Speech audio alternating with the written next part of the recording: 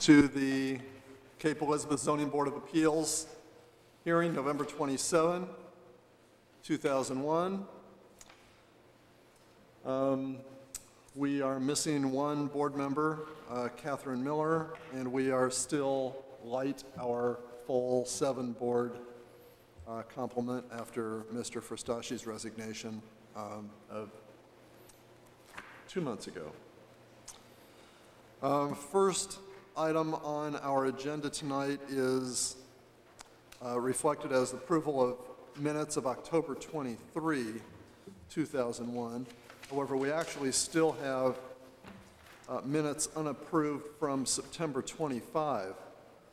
So I'd like to go back before we even take up the October 23 minutes and take a look at the September 25 minutes. The September 25 minutes were given to us, you may recall, at the October 23 meeting, so none of us had an opportunity to review those before the meeting.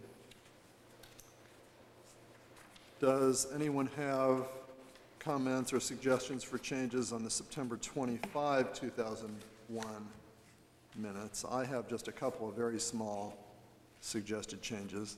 Does anybody else have any? No. On page 1, line 37 of the September 25 minutes, it refers to a motion made by Mr. Keneally to accept the minutes of the August 28 meeting. And line 37 says the motion carried 6 in favor, 0 opposed, 1 abstained. We only had 6 board members at that time, so we couldn't have had 6 in favor with 1 abstention. I think it should be 5 in favor, 0 opposed, with 1 abstention, with Catherine Miller abstaining. And she was abstaining because the August 28 minutes included her own presentation to the board for her request for a variance. So if we could have line 37 of the September 25 minutes changed to say the motion carried 5 in favor, 0 opposed, 1 abstained.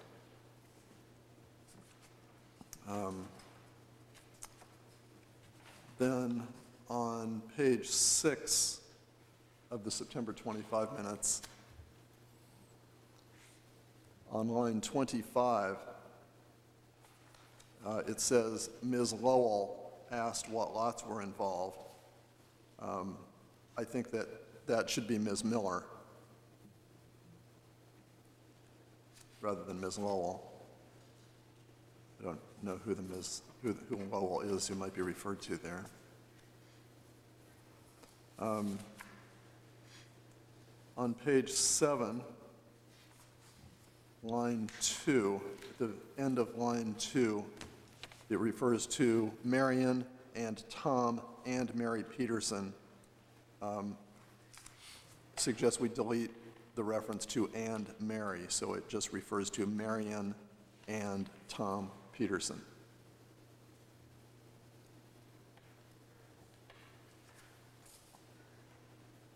And then last on page 8, line 10, the first full sentence that starts on line 10 says, a copy of a letter dated September 19. I believe before the word a, we should insert the words reference was made to. So the sentence will read, reference was made to a copy of a letter dated September 19 and addressed to Maureen O'Meara, the Cape Elizabeth town planner, from Durward Parkinson. And on line 11, where it refers to, it now refers to Durwood Parkinson. His name is actually Durward, D-U-R-W-A-R-D.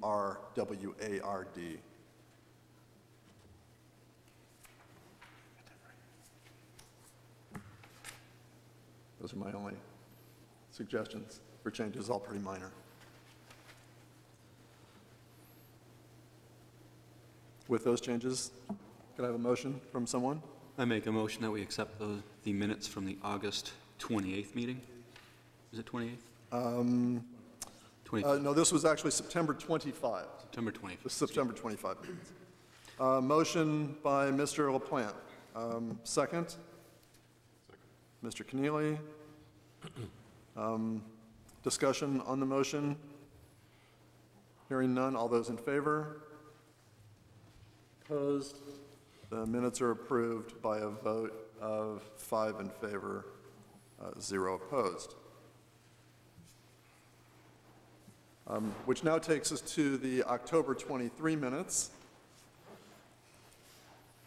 And we are favored by Ms. Miller joining us.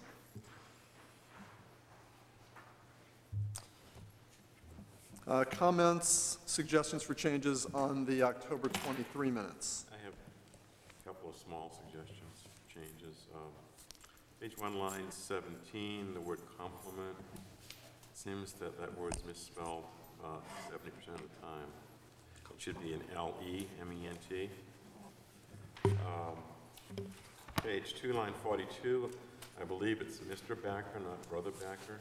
We have with us on the board. And page 4, paragraph beginning on line 27, I would like a sentence added to the effect. It would be the, I guess a last sentence in that paragraph would say that Mr. Keneally rebutted Mr. Frustacci by pointing out that the open space would not exceed what is allowed.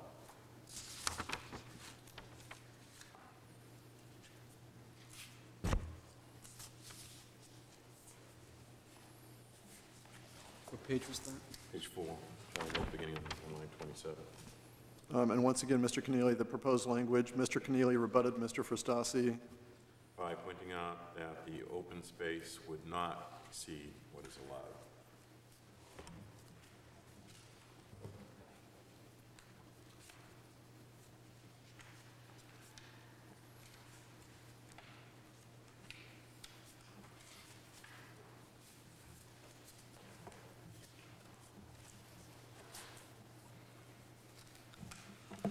and I recall that discussion. Other comments?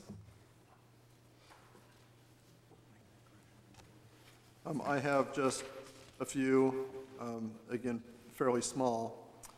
Page 1, line 31.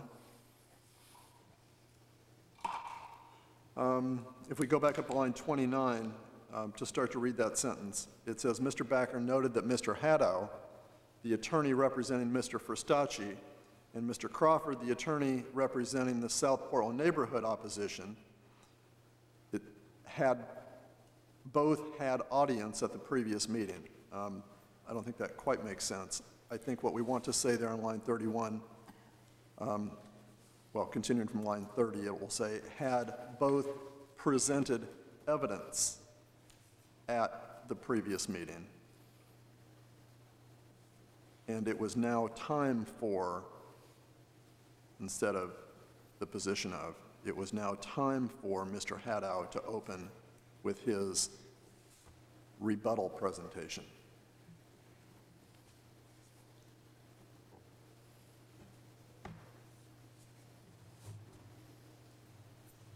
Barbara, did you get that? Yes.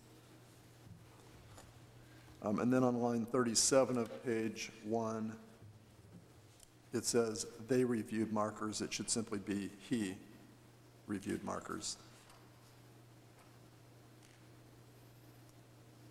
On page 2, line 24, Mr. Parkinson's name, again, his first name is D-U-R-W-A-R-D.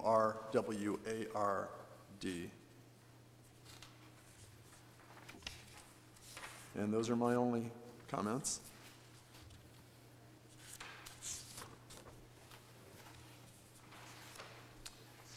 Any others?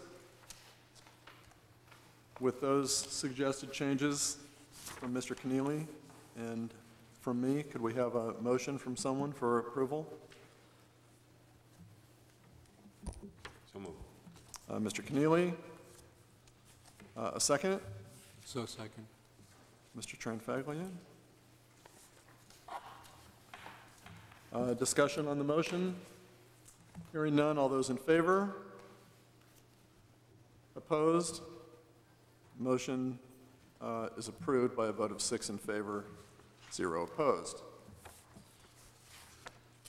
Which takes us on to next item on the agenda, which is old business, and that is to hear the request of Julie Hoare, 175 Fowler Road, tax map U19, lot 9, for a left side property line variance of 8 feet from the required 30 feet to construct a garage. Ms. Hoare. Good evening, members of the board. Julie Hoare, I'm representing myself for this sideline variance to construct the garage. It was postponed from last month. I've been a member of the community for just 3 years, but I have other family members who are also long-standing Cape Elizabeth residents. And in fact, I bought this house from my brother. And in talking with neighbors, we found that it was the old Spencer farm. It was an old Cape that was built in 1870. And what we found is that there was an old barn on the property on that same side line that I'm proposing, which may suggest that another structure is in keeping with the original property. In talking with neighbors also, I spoke with several neighbors to see what their thoughts were in my building a garage, and nobody objected. They were all very helpful in my acquiring measurements to give you examples of similar dwellings in the neighborhood, in the immediate vicinity. I've also put forth pictures showing practical difficulty, I hope, to your satisfaction in regards to the old structure and the land as it has been, and what would be required to move the garage to the required location without the variance. I'm open for any questions. Thank you. Okay. Well, why don't you stay up at the podium for any questions that board members might have. Thank you. Questions from the board?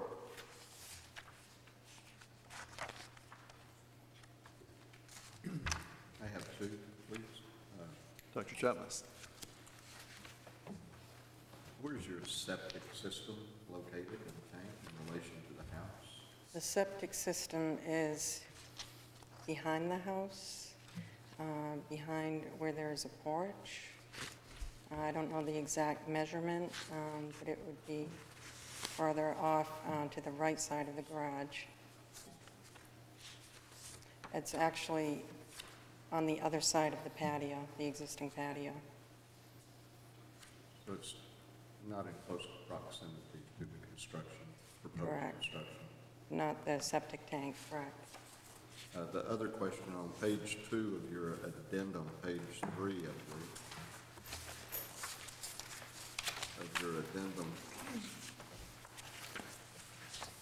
you showed a number of side yard setback comparisons. 8 of the 10, I believe, that you showed were quite some distance from your property. Why did you choose those at that distance from your property and not your immediate neighbors? Because I went down Fowler Road, I thought that the same road that I live on would be appropriate, and I knocked on several doors, and I basically went by who was available. I went on a few different occasions to speak with people and to ask if we could get measurements. So I went along with the same road that I live on.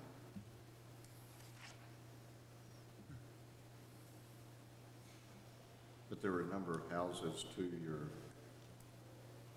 left, which I believe is the west or southwest. Mm-hmm. Where the left side variance that I'm seeking, that in that direction. Did you make any measurements of those areas? I only made measurements of what I listed here, and some of them were farther down on the road on the left, and then some were on the right. I chose homes that have garages, and again, I chose, you know, for people who are home. Thank you. You're welcome.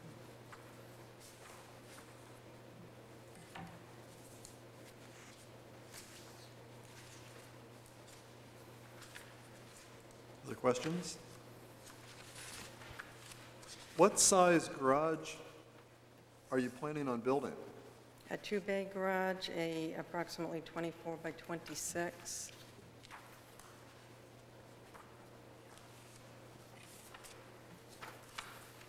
Was that noted in here anywhere?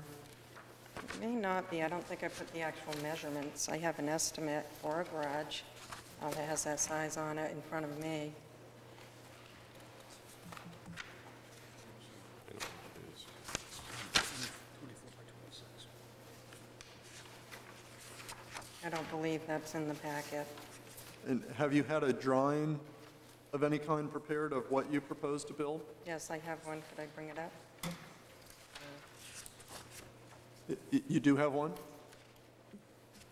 Like this? Could we see that, please?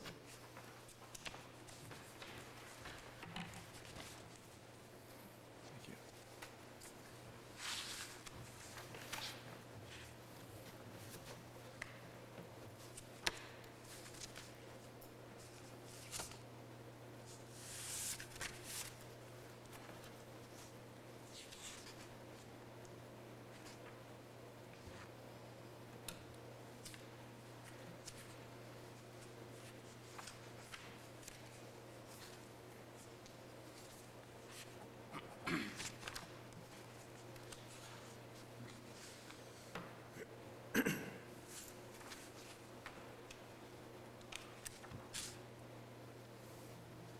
Is the 177 Fowler the house that's closest to the garage? Yes. It's not the far side. I'm sorry, say that again. I assume you have two houses one on each side of you. Correct. The 177 is the house that's going to be closest to the new garage, Yes, correct. and you said they're going to be 53 feet away. Is that because they're about 30 feet from the property line? Right, right, Okay, correct. and then you're 20-something feet. 22 approximately, and this Okay. is all measurements by me and the neighbors. How old is the driveway? I believe it's 4 years old. Who- The actual paving, rather. There's always been a driveway there, but it was dirt and mud, and my brother had it paved 4 years ago, approximately.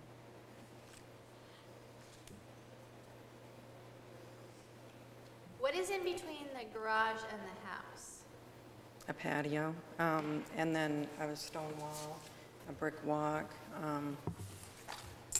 and then the exit to the basement is right on that corner that goes out onto the patio. It looks like from the survey, the land cuts in as you go into the property, from going from the front of the house to the back of the house. It's not an even straight line, it cuts in. If you were to move the garage up a little bit, would that then take into account the 30 feet? No, No, it's still- we've checked that. In fact, I am moving it in onto the driveway itself, just so it won't be back over a hill that is there. There are also several hills right nearby. Well, a few. There's one behind, and then one to the right that goes down onto the patio. The houses next door to you, what kind of garage do they have? The one immediately to the left has a two-bay garage, Okay. one single door. What about some of the other houses? The one on the right does not have a garage. Any other? The ones I've listed have garages. There are also ones immediately beside going down the road. I'm a little concerned though, because the ones you listed are so far away from your house. We're supposed to be taking into consideration what the houses, the 10 closest houses are. And not only are the houses you've listed considerable distance, it doesn't tell us what they're like. I mean, as far as whether they're double garage, single garage, no garage. That was my misunderstanding. I thought that being on the same road, on Fowler Road, would be most appropriate, but, and some of the others who I stopped by to see weren't home, and I didn't take it upon myself to take measurements without people home.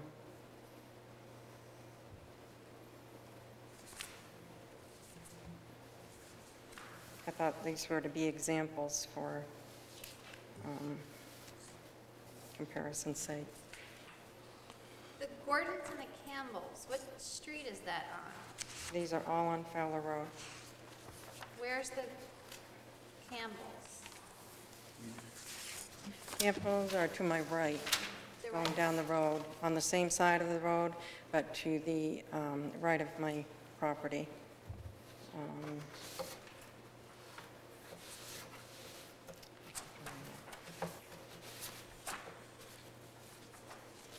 You need to see the actual lot on the map.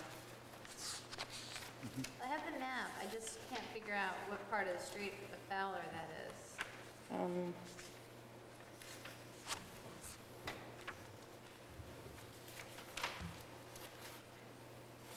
Some of these properties were down and to the left, and this is one that was on the right side of my property.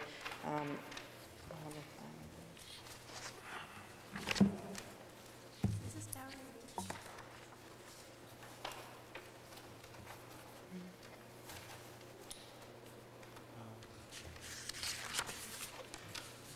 Yes.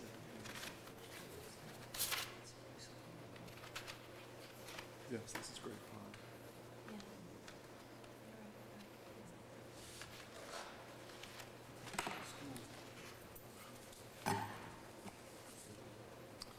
I share Ms. Miller's concern about the neighboring properties that you've given us information about. One of the things that we have to find in order to approve your request for a variance is that a literal enforcement of the ordinance would cause a practical difficulty for you as defined by the ordinance. And the way practical difficulty is, at least in part defined, is that enforcement of the ordinance would cause you to suffer a significant economic injury. And significant economic injury is defined in turn by saying that you will be placed at a disadvantage in your neighborhood by you being prevented from having a structure, or in this case, an accessory structure, comparable in size, location, and number to those of other lot owners in the immediate neighborhood, but in no case fewer than 10 of the nearest property owners. So the only way we can determine that you have in fact suffered significant economic injury is to know what the surrounding property owners have that is comparable to yours. Well, it's funny you mention that because I've always considered all of Fowler Road my neighborhood, because I'm not in an actual neighborhood, and I have considered all of Fowler Road. I've always, when I go up and down the road, think, you know, this is my neighborhood. The road as a whole, again, you know, if I was in a different setup of a neighborhood, then maybe the homes would be closer. If I could have found more people home closer, you know, maybe this would have reflected differently, but there are other people with garages who I didn't list here. I listed 10, again, depending on who was home on my visits out. And I thought most importantly was the garage immediately next door, who was the neighbor who would be most directly affected by this. And I enclosed a letter from them stating that they don't have a problem with this, and of all the neighbors, you know, who I met and spoke with, nobody had a problem. Again, I consider all of Fowler Road my neighborhood. Well, I'm sure you do, and even more than your road, your neighborhood. But unfortunately, the ordinance tells us we need to look at neighborhood as defined specifically as no less than the 10 nearest properties. Mr. Smith? And to elaborate that, if you want to do the whole neighborhood, you can expand that 10 but you gotta include all the properties. You can't select properties out of that. Excuse me, Bruce, does this information get passed on to applicants about the Yes. 10? Because there's also 4A here, which is specifically the 10 nearest neighbors we have to, It's the same routine for every applicant. okay, because we have to know about the 10 nearest neighbors to be able to pass on whether this You produces gotta do at undesirable least the change. 10 nearest, you can do 15 or 20 if you'd like. Right, but at least the 10 You gotta be nearest, the yeah. nearest, that's correct. Yeah. Another part beyond what Mr. Backer mentioned is 4A, which we have to pass on whether the change would produce an undesirable change in the character of the neighborhood. And the only criterion that we have to apply for that, and we do have to apply it, is whether the structure is larger or closer to the road or property lines than the average of the nearest 10 principal structures, or in the case of a variance request for an accessory structure, the nearest 10 accessory structures. So it's the absolute nearest structures that we have to be able to compare with. And so the applicant is expected to bring data in on those nearest structures. Yeah, but when I did speak with Bruce, he said that just go up and down Fowler Road, that, just, I didn't know that it had to be immediately, all 10 of the closest structures. If I can just kind of switch gears a little bit, I'm looking at photograph number 2. In that photograph, you are showing the angle of the driveway, coming up the driveway, and you've marked between the planter and the shovel, and that's, I think, what would be the garage if you had to move it over? Correct. Okay. The thing I'm concerned of, this picture has kind of enlightened me in that moving it over, I realize that you've got to move a wall and stuff, but your primary concern seems to be the feasibility of not being able to move the driveway. But it appears that all you'd have to really do is fill in a small section to kind of move it over.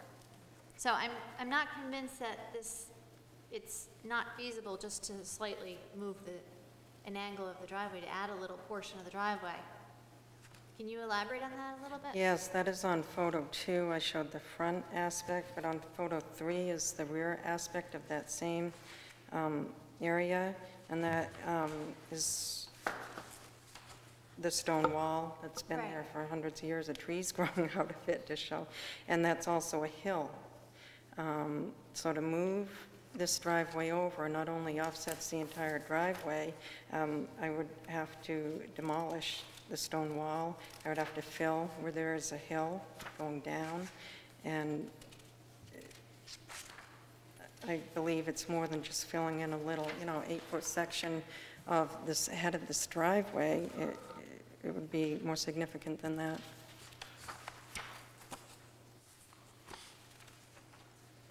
Have you looked into what that would cost? No, I haven't been able to have someone come over and give the 2 estimates. The people have come to look, they just haven't given me an estimate in writing. And we discussed the same issues about how I'd need fill and demolish, and just the practical aesthetic of the driveway, looking at where it is and how it would look if I had to move it over 8 feet.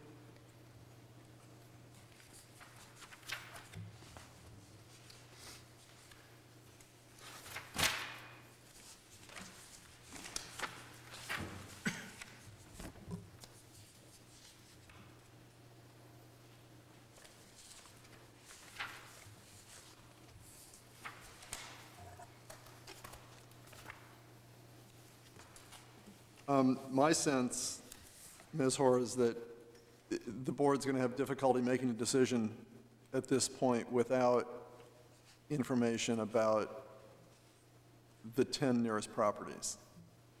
The application, do you by chance have with you a copy of the application that you've submitted Pardon to the me? board? Do you have a copy of the application that you've submitted to the board? Yes.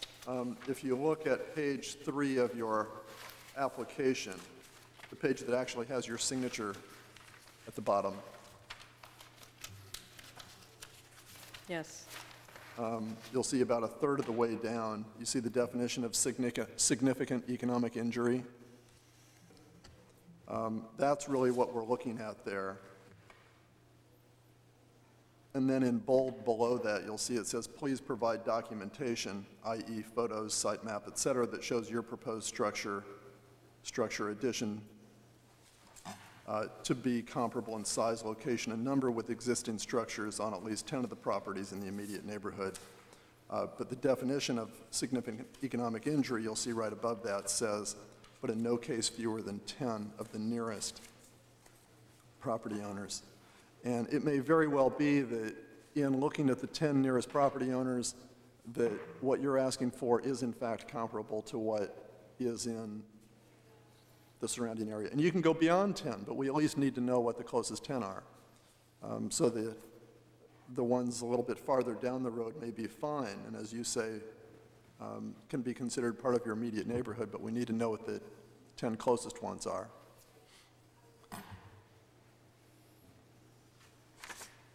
So. And with that information, we might very well be able to find that you would suffer a significant economic injury, in other words, a practical difficulty, but I'm not, from what we have in front of us now, I don't see that we have the information that we'd need to be able to make that determination.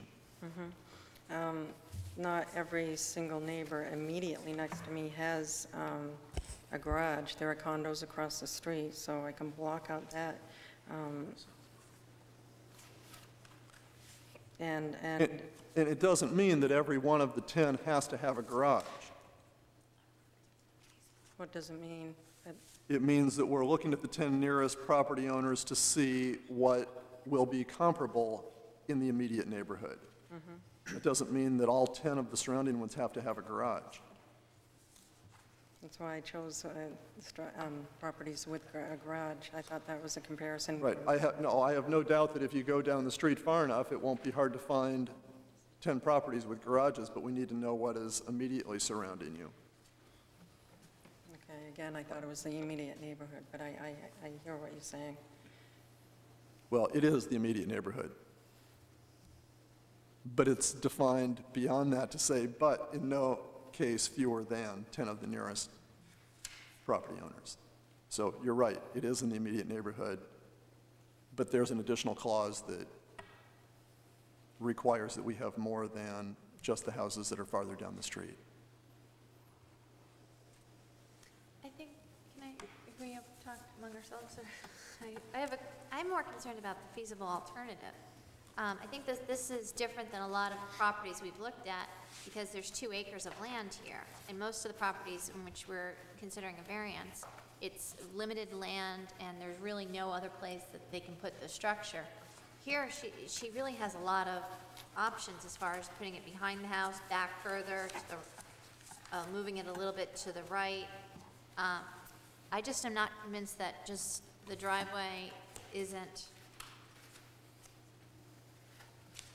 I don't think that just moving the driveway, it is you have to do it, but looking at the feasible alternative definition, and there's no other place in the lot taking into consideration the physical constraints of the property or no other location on the structure that the proposed construction could go without the need for the variance or without causing the owner to create other compliance problems.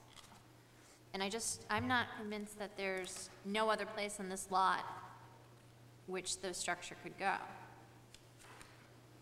without the need for variance. Well, I'm bound by the fact that it's an 1870 Cape where that's placed, regardless of the land behind it. It can't go behind because of the septic tank. Well, you said the septic tank's more behind the house. Behind the house. And behind the garage, it's a leach field. I don't believe I can build it on that. How far is the leach field to the garage? It would be over the hill immediately behind that garage, that proposed garage. Is that on anything that you've submitted?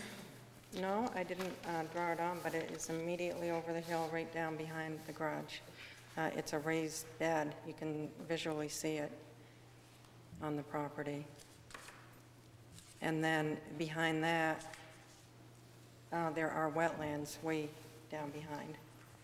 So I don't believe I can push it back behind. And I can't see that I would drive over the leach field to get to a garage set down. No, I wouldn't expect you to move to the leach field, if that's the case, but I haven't seen anything to prove that's the case. Okay, You just it is right on the property. It's a raised bed, right behind. I'm sorry, I didn't delineate that on the map.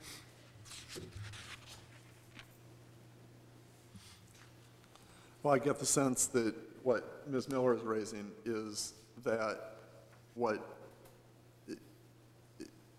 your application says that there's no feasible alternative because of the rock walls, the brick sidewalk, the stone patio, and the gardens.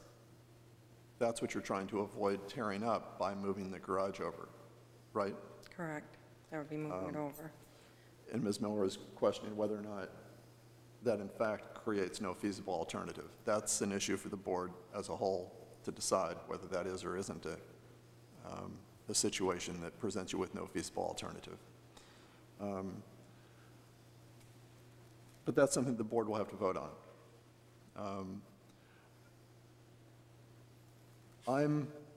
I'd like to suggest that you consider coming back in, though, with additional information about the 10 closest property owners. I could do that.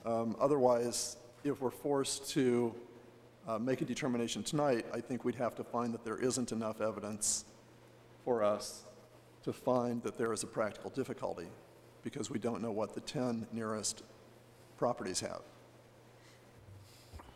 Mr. Chair, would it behoove the applicant to have the board at least look at the question of feasible alternative? Because if you can't get by that, it makes no difference about the 10 nearest. If that's still an issue, agree. I think that ought to be settled.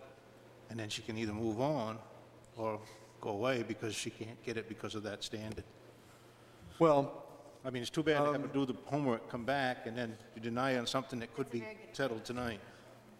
well, what you're asking us to do, I suppose, is to vote on that question tonight, whether there is or there isn't a feasible alternative, to vote on one element of the overall practical difficulty.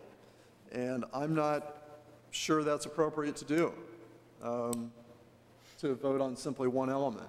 I don't know if he's asking for a formal vote, but I think we can discuss it among ourselves and let her know which way we're going. Well, Because if there's other, I guess I don't know if I'm asking for a formal vote or not. I'm just saying that if that standard indeed is not met, then really the rest of it is for naught. There's no point in it. So whether you take a vote or not, I don't know. But certainly if that issue can be resolved tonight, as easy as it can be with the other information, because the other information is a separate standard, then I would think the board would want to move in that line. I mean, if I was the applicant, I'd want to know that. I wouldn't want to go out and churn the wheels if indeed I'm coming back and there's something that is going to hit me anyways. I agree. All right, well, we can do that. I mean, we can get the sense from the board as to what their thoughts are on the no feasible alternative component to the standard. So just so we understand, what you're trying to avoid doing by asking for the variance to have your garage 22 feet from the property line as opposed to 30 feet from the property line, is you're trying to avoid having to tear up your stone wall, your brick patio, and your gardens. Yes, correct that, and the aesthetics of changing the pattern of the driveway and the location of that as well. Is the brick patio in the front of the house, or can you tell me? It's a which stone picture? patio. It would be over the hill of the proposed garage to the right of the driveway. Is that where the umbrella is? Yes, yes. But if you just moved it over 8 more feet where the shovel is, does that really implicate the patio? It does. If you look at the next photo, I don't know that it shows the actual.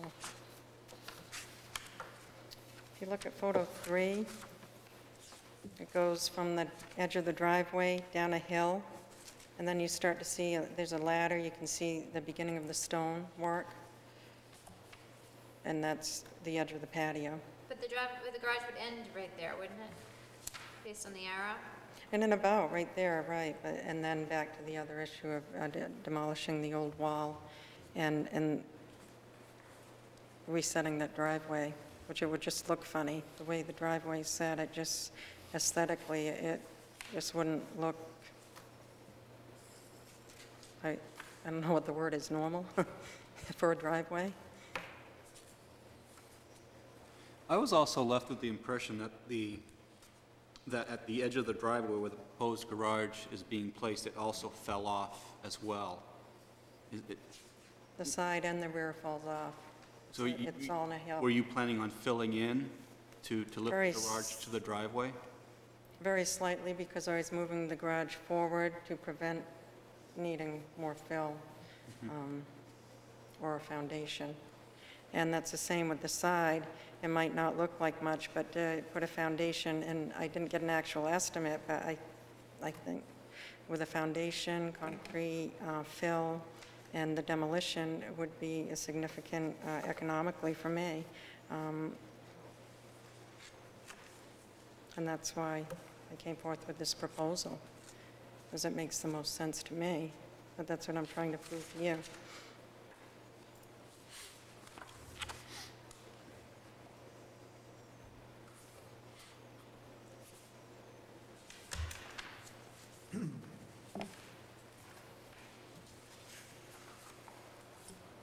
I have a question. Bruce, this is,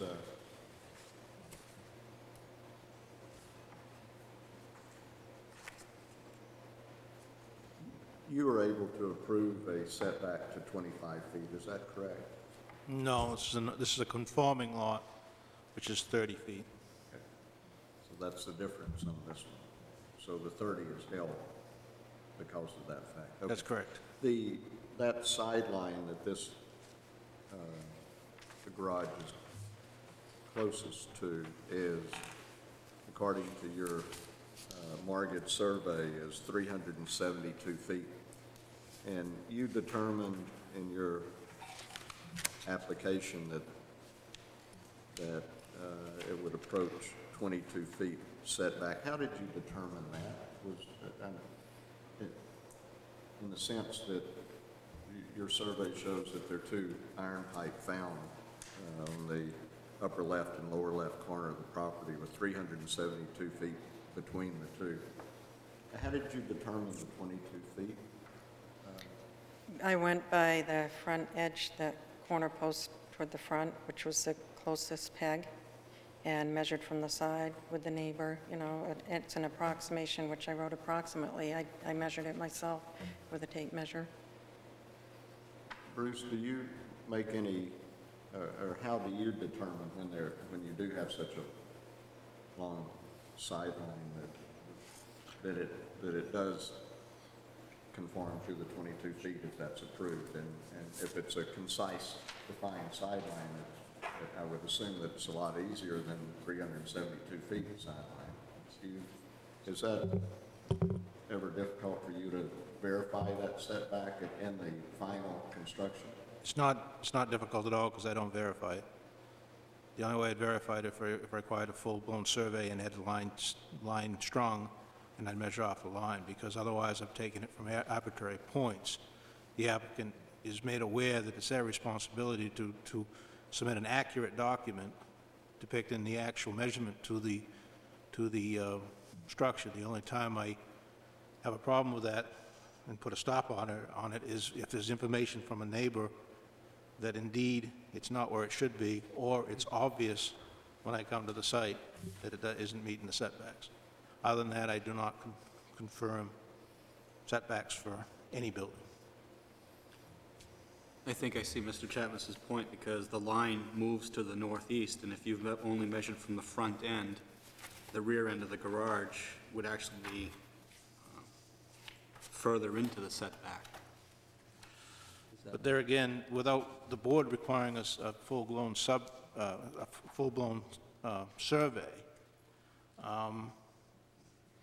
they've already, we've established that they have to accept at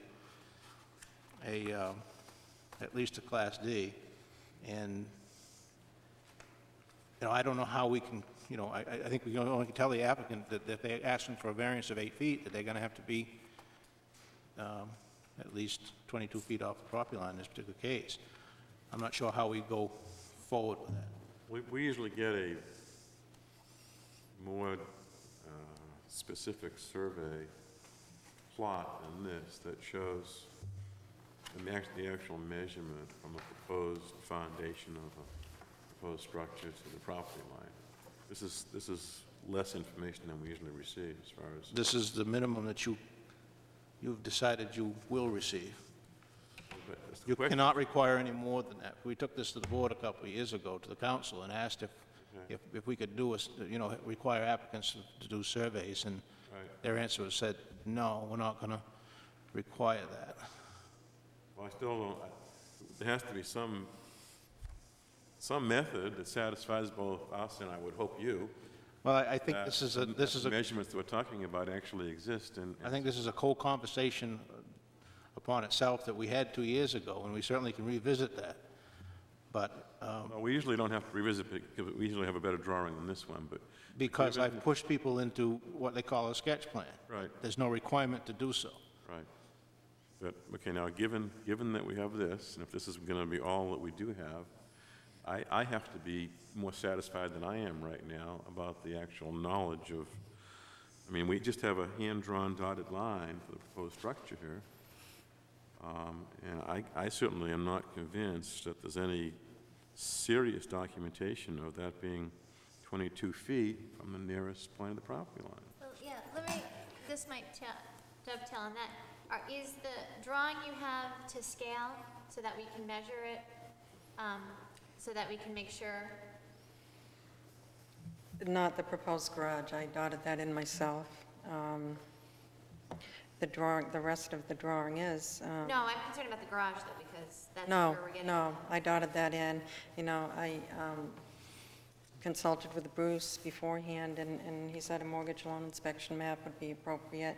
I just put proposed garage and approximate measurements. Well, it can't be approximate measurement. I mean, you're asking for a variance of 8 feet, so it has to be 22 feet when you actually place it on the property. Well, I wrote that because I measured it, and if you measured it that day, I mean, if you or anyone here measures it, Now, what happens if, Irregardless if it's to scale or not, she's asking for a variance of 8 feet. right, And that's where her responsibility lies, if she gets a variance, to be 22 feet off that property, whether the drawing depicts that or not. That's what I was leading to with my question earlier. Since the west property line does not appear to be parallel to the proposed garage, can we assume that the final product, the closest point, will be no closer than 22 feet? And that's what I was getting at. That was one of the issues that I was getting at. As was mentioned, it appears that the rear corner of the garage might be closer to the property line than the front rear corner of the garage. I think that is something that we would also like satisfied too, that no point in the garage is closer than 22 feet. I mean, simply, Bruce, I don't think, I'm going to respond to what you just said. I don't think makes any sense for us to just approve a number without having some confidence that the number is based in reality. that's fine, Jack. I could take a scale right now, in 3 minutes, could have it drawn on the plan, or she could do it. She hasn't at drawn it. 22 feet. I know, but I could do that. But that doesn't mean that it's not going to assure that that building's going to be 22 feet off the line because she's drawn it on there to scale. I understand what you're saying, but the issue is still, she's asking for a variance of 8 feet. Right? And it's still her responsibility to place it at 22 feet, irregardless. Because since you don't consider it your responsibility to monitor that it's done, then I think that we have to. It's my responsibility to make sure that the applicant knows their responsibility and submit an accurate site plan. Now, how they get there, whether it's like I tell them, a napkin drawing or a full-blown survey, it makes no difference. I don't It's think- still their responsibility. Okay, well, I don't think we're there. Well, what are the consequences, Bruce, of someone, I mean, let's say we grant an 8-foot variance and the garage is actually built a half a foot too close to the property line? They're told from day one when they come to the office that if it is not accurate, if they're not comfortable with the paper napkin, if they are hugging a property line, or they're asking for a variance, then they should go to a more a different level of expertise. If they've got a cushion of 15 feet, for instance, and so they've got something that they don't have to be as accurate with. And I clearly tell them that if something happens, whether they need a variance or not, and it's closer, then the reality is they might have to rip that section of that nonconformance off the face of the earth, and they're aware of that. And that will be as a result of a directive from your office? That's correct. I mean, short of doing, and I'd love to see surveys for everything, but that's not going to happen. Well, I understand Bruce's point. He's saying we could be given a drawing that shows it exactly 22 feet from the closest point of the property line. But how is that really of any help to us? Well, Bruce also says he's not going to measure it, right? I've Well, never I measured didn't the setback hear him yet. say that. I heard you say that early in this discussion, that you, I will measure a setback if I think there's a problem, or if a neighbor comes forth with evidence that there is a problem. Otherwise, I'd be measuring to points that, unless it's just been surveyed, I'd be measuring to points that could be arbitrary. I don't know that those stakes are even where they're supposed to be on the face of the earth. So I would be making an arbitrary decision. So you wouldn't have any way of confirming whether this is in fact That's built correct. 22 feet from the property Without a line. survey and having a surveyor coming out there and actually do the line and place the stakes at the garage. That's the only way that can be done. but if someone applies for an 8-foot variance and they really go 9 feet into the setback, and you don't really monitor to that level of detail unless there's some reason for you to do it. Right. And a year from now, 3 years from now, she goes to sell the property, and a new buyer has a survey done, and this buyer says, "Ups, you have a violation here." Now everyone's in trouble. But I issue permits on a daily basis on using the same scenario, Jack. And not everyone. There's no other way to do it without requiring every applicant to have a survey and have a surveyor stake the building. And that does not go over popular with the citizens of a town. And when you get to the town council level or the selectman level, they're going to say no, which they just did to the Board of Appeals 3 years ago, or 2 years ago, when we brought this same issue up. This is not new territory here. So the owner takes a risk upon sale of the property or on an attempt to mortgage the property, that if there's a violation discovered, that could either be denied financing, or a new potential buyer could be denied financing and the opportunity to purchase. We just had a garage that had to be ripped down because of that. Really? So the responsibility is on you, Correct. Ms. Ord. That's what I understand. I understand, Jack, what you're saying, that it should have been drawn to scale, and I agree that it should be drawn to scale and put on here, but Right. she could do that in 5 minutes, and it's not going to change anything. Well, I'm going to ask that if you're going to go back and provide additional information on the nearest neighbors, that you also make an enlarged copy of this drawing and draw the proposed structure to scale, both scale to its size and also its distance from the property line as shown in this drawing. That's not an unreasonable request. You can do that yourself. You don't have to. I'd prefer that you engage the service as a professional, but if you want to do it yourself, do it, but do it to scale. But before we even get to that issue, let's go back to the issue of feasible alternative and provide the applicant with a sense of whether or not that is an issue. And if I may dovetail into that conversation, I agree with everything you said, Jack, but I also think more information is needed with the sketch in reference to the septic system or leach field. Okay. Mainly because I'm lacking some information looking at the mortgage loan inspection chart, and I guess this is probably a good way to look at it, not knowing anything outside of this. I said, well, you can still preserve a stone wall, you can still maintain your driveway, and just extend the driveway and rotate the garage structure behind the stone patio. However, then you offer to the record that that goes over a leach field, which I really couldn't appreciate on the photos.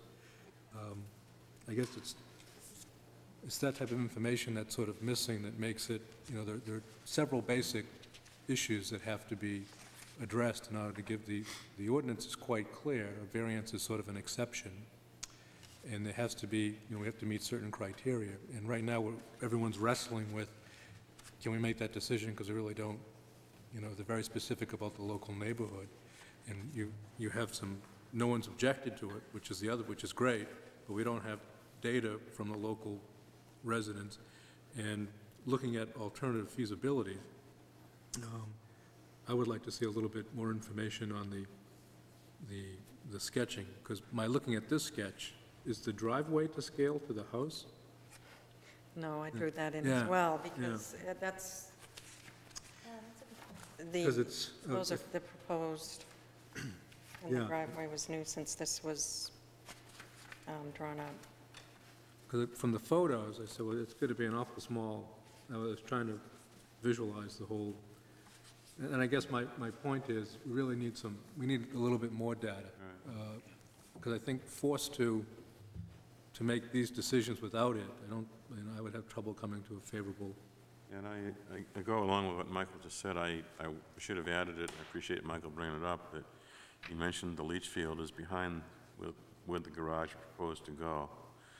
I would like that shown on a drawing, because that certainly comes into the feasibility question, whether that can be moved or not, whether the garage could go someplace else. If there's a leach field there, obviously, you know, it's preferable to avoid putting it over a leach field, having to move the leach field. So if you come back with an improved drawing, please try your best to show where the leach field is. And the septic tank, too, for that matter, if you know where that is.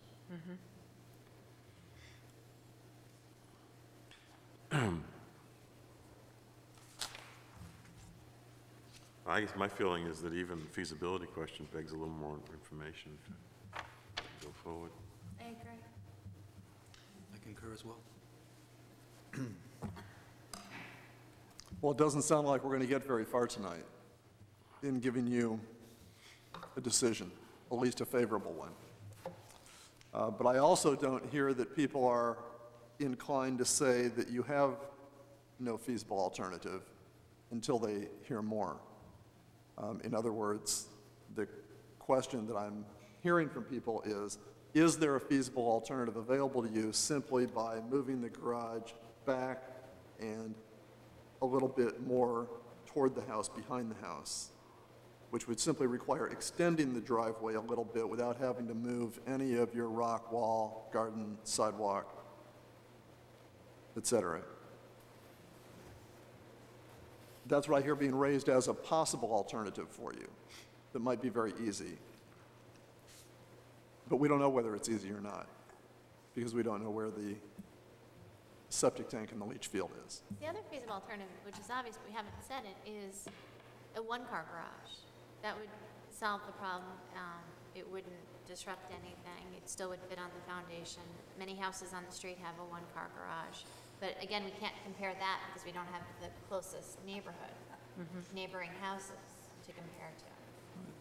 But that, I mean, that's a very real possibility. There's a lot of houses, I think, in Cape that couldn't build a two-car garage because of the property lines. So that is an alternative. So That'd be the favorite. what you're saying is that when she does a study, She should look at the other it houses. could be that there's not enough two-car garages, that there might be enough one-car garages. And Right. you might be able to approve a one-car, but not Yeah, I two. think that's a factor that we need to consider. What are the other houses? Are they two-car garage? Are they one-car garage? How close is that Well, garage? actually, you wouldn't have to approve it then, because there wouldn't be a need for variance. You're right. So I think that's something. It's that true, a one-car garage wouldn't require a variance.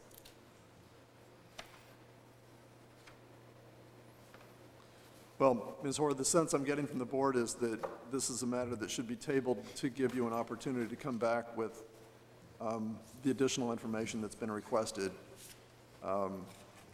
Again, more specifically, a drawing to scale that shows the proposed garage 22 feet from the property line at its closest point, that shows the location of the leach field, the septic tank, and that gives us additional information about the closer properties. The 10 closest properties. You can go beyond 10 of the closest, but we do need the 10 closest. So may we consider the ones I've already submitted as 10 beyond that? The ones you've submitted are fine, but it's just not enough. Right, now, the ones... They're fine for us to consider those, but we also need to consider the 10 closest. Correct, now the 10 Well, if you closest consider are... the 10 closest and then those that are way down the road, you have to consider those between the 10 nearest and the ones down the road. You can't consider that and then skip a bunch and then go 10 up there. And I didn't mean to suggest that we would. But we do need more, we need to know what is closer to you than the ones that you've given us. And again, you said that they don't all have to have garages, but if they don't, I'm a little... Well, we need to know that. I see. Whether they do or they don't, we should know that. If they don't, what you should be considering is how close they are to the side setbacks. If they don't have a garage, what is their house setbacks? Because what we're looking at is two things. We're looking at what type of garage they have in comparison to your house. How are they alike and similar to your house? And then the second thing is the spatial issue as to how close they are to the side setbacks, regardless of whether it's a garage or a house. We want to see how much they're encroaching on the side setbacks so that we're comparing. You're asking for so much space in between your house and the property line. What are other houses set between the property lines? Okay, that makes sense. And to be fair and to give you even more information, when I drove by the house and drove up and down the street a couple of times, not only to see where the houses were that you had listed, but also to get a sense of what is around you, my initial impression was that what you were asking for was entirely consistent with what is in your neighborhood, meaning not only down the street with the houses that you've shown, but the ones even closer to you. That was my sense, that what you were asking for was entirely consistent with what is around you. But I didn't go look closely enough to actually count out the 10 closest and sort of make a mental note of what the 10 closest were, because I was hoping that we might see that. But that was sort of my drive-by impression in looking at your house and the surrounding ones. But the board needs that additional information in order for us to make the finding in your favor, if that is in fact what we're inclined to do. Point of clarification. Catherine, you said something about you could compare the placement of this accessory garage in relation to houses? Because I thought it was kind of a comparison, apples to apples. No, we're looking to see how close the other houses are to their property lines. And if they don't have a garage, we'll go with their house. Yeah, I need guidance on that, because when I read significant economic injury, it talks about we prevent the applicant from having a structure or accessory structure comparable in size, location, and number to those other lot owners in the immediate neighborhood. So I figured, I've always was under the impression that if it's accessory structure, you have to compare other accessory structures to make sure there's at least the same situation for the majority. So I need some clarification. Yeah, let me see. I read it that way.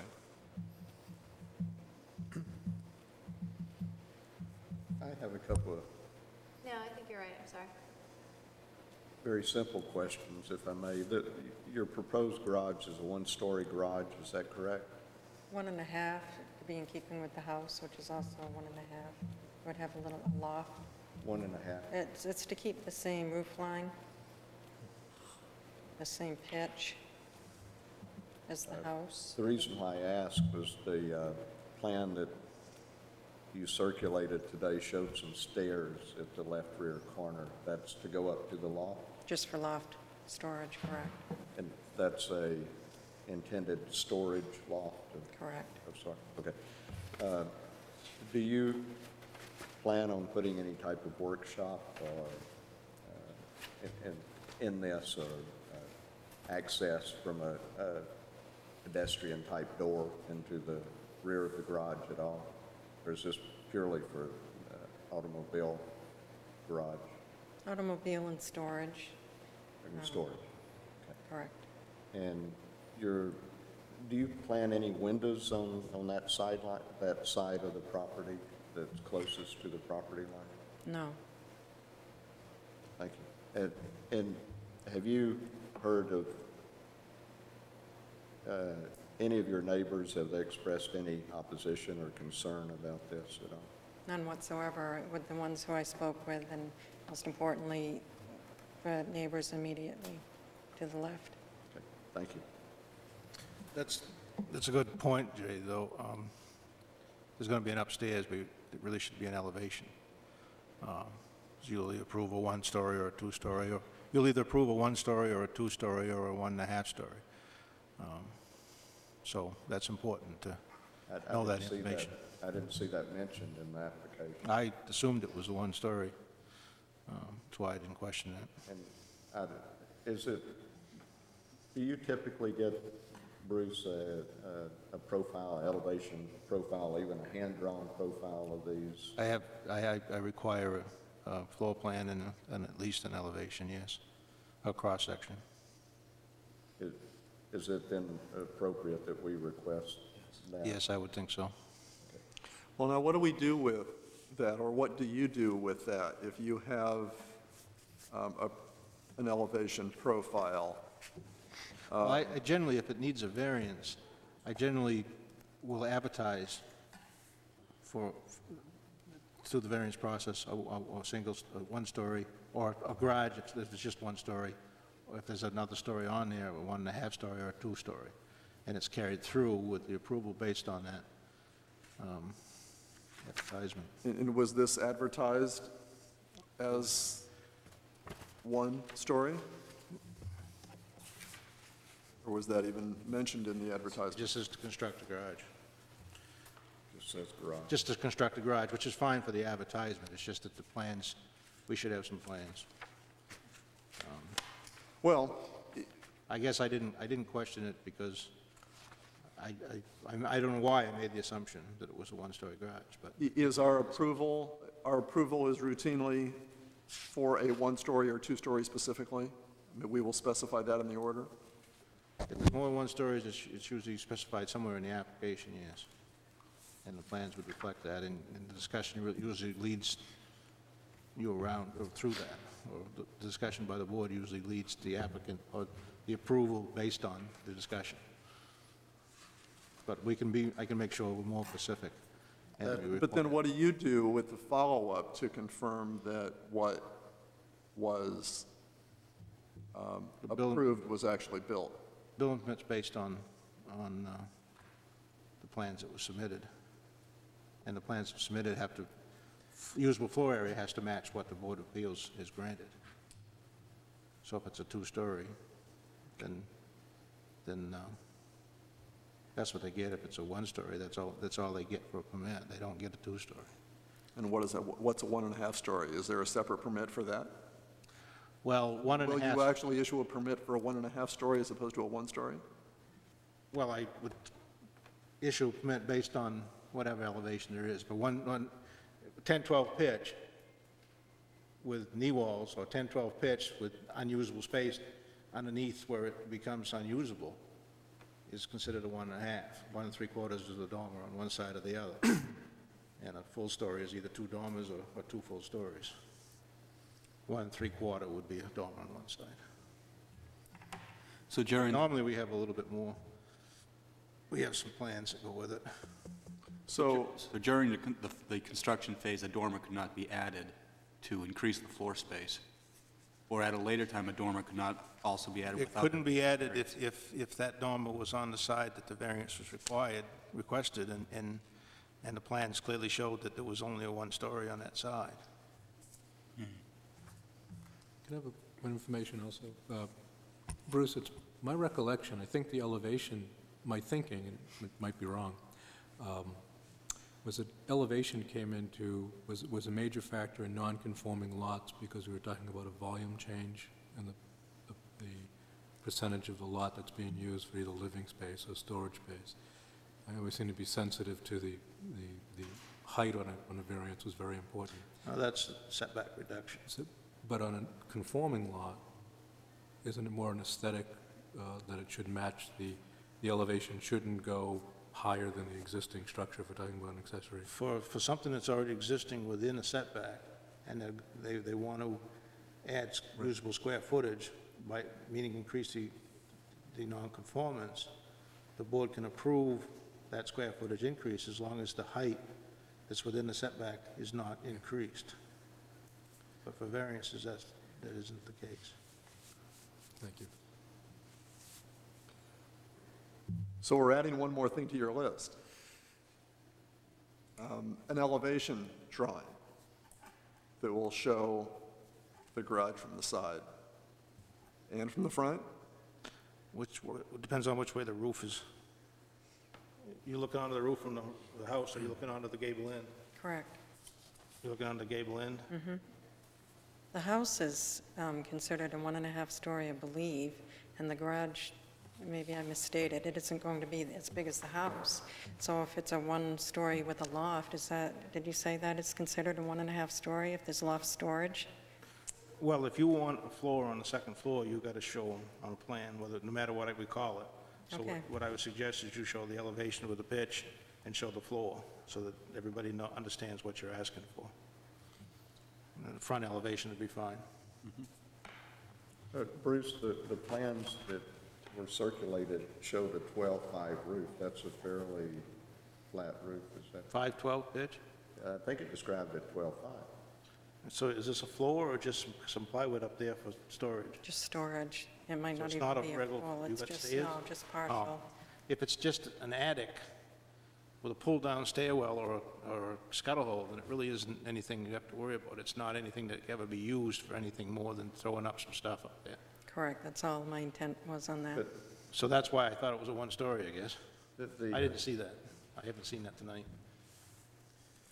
The plans seem to show a permanent stairway.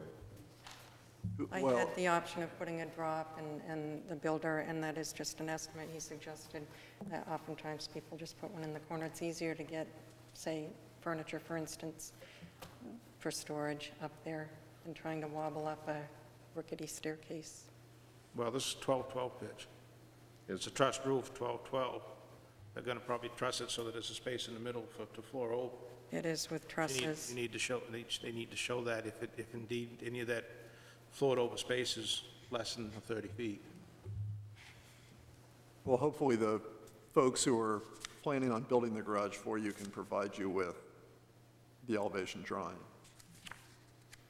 They could do that pretty easy, that's standard. Want her to have this back I tonight? do need that back, if I may. Yes, let Ms. Hoare have that back.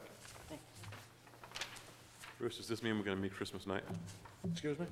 Does this mean we're meeting Christmas night? Yeah. Well, I don't believe you'll want to go get started into January with this garage, correct? No, this will probably push it off into the spring. Right, so you Because a concern you're of locked into a 6-month substantial completion, so you're better off, in my estimation, to wait until at least January or even towards the spring to give you that time frame. So I think you'd be better off not to go in December, because then you're locked into 6-month completion. I'm trying to get around it. She'll have 6 months to 6 months to complete it? A year to complete, I'm sorry. 6 months to, yeah, it's a year to complete, isn't it? Yeah, it's a year. Yeah.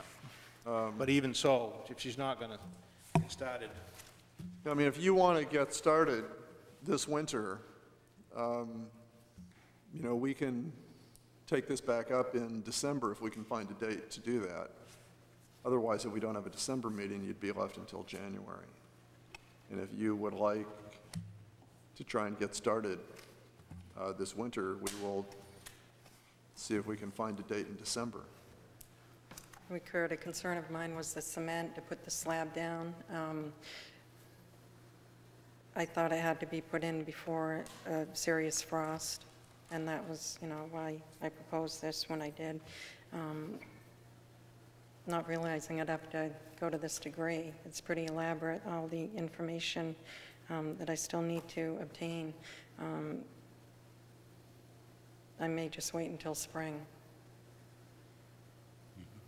It's a lot of information I still need to obtain, and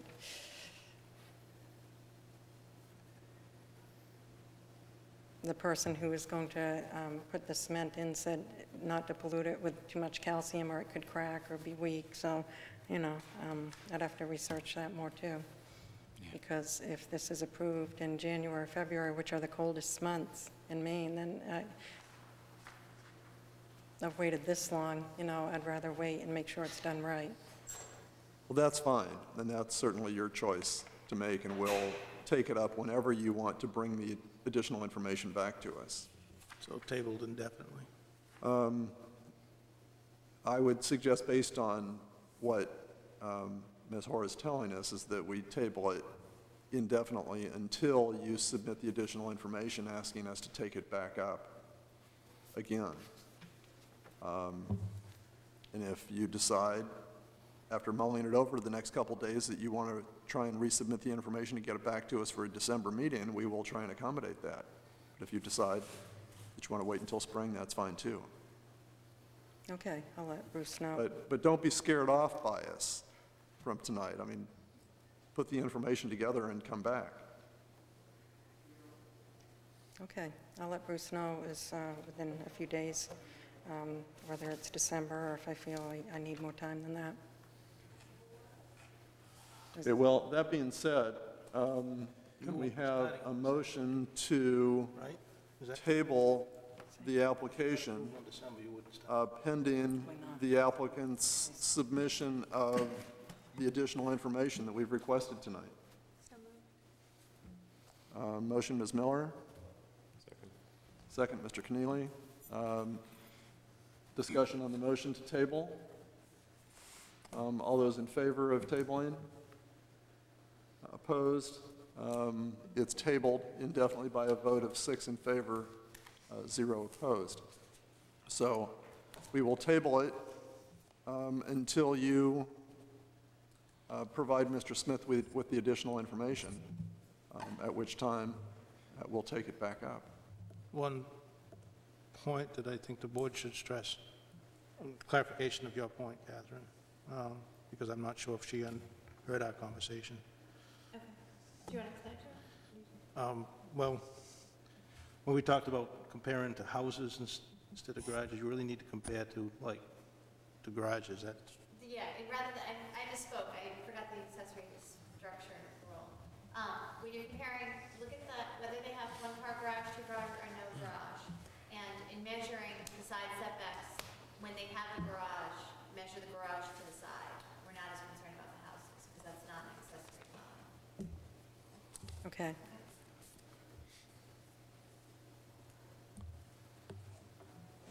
Any questions for us? No, I'm all set. Thank you very much. Okay, thank you.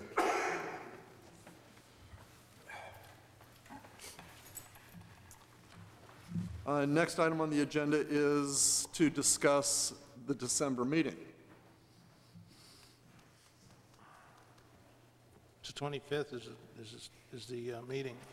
December Scheduled. 25 is the fourth Tuesday in December. Anybody going to be here December 25? Not for Well, me. I set the time aside already for the meeting, so. Seems to me that there's something going on that day. I can't think what it might be, but the date has a familiar ring to it. I can already smell the cooking. Well, I will have eaten by meeting time, so I'll be here. Well, we're obviously not meeting on Christmas Day. If, in fact, somebody submits information for a December meeting, what about the week before? Are there any nights that we can hear it? Tuesday nights, planning board. Okay, what about any other night that week? I'd have to check the schedule. I don't know, it changes.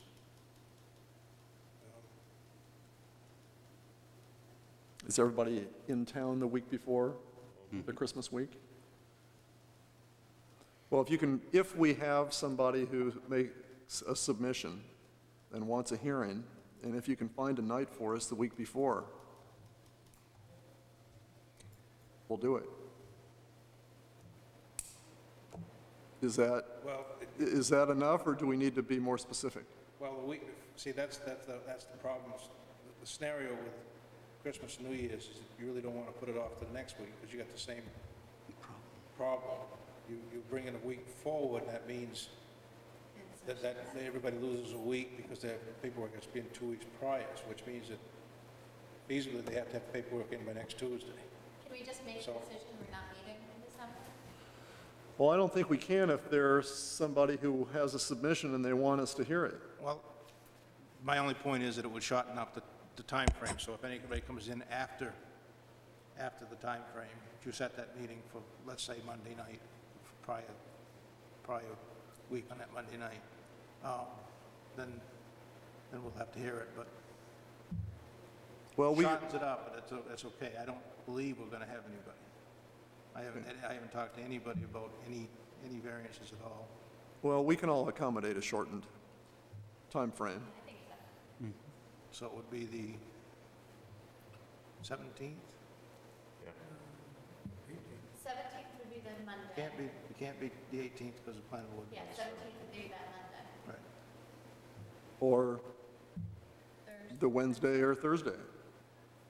Monday works for me because that's why I have to stay until 5 Monday anyway, so Okay. Well, Monday, works great. perfect. Monday works fine with me as All well. right, that's fine. Okay, so Monday, the 17th, right? Right.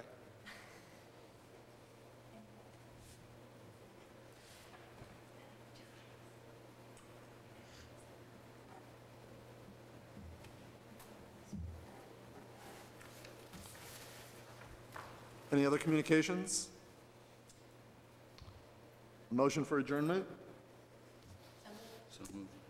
Second. Motion, Ms. Miller, second, Mr. LaPlante. All those in favor? We are adjourned.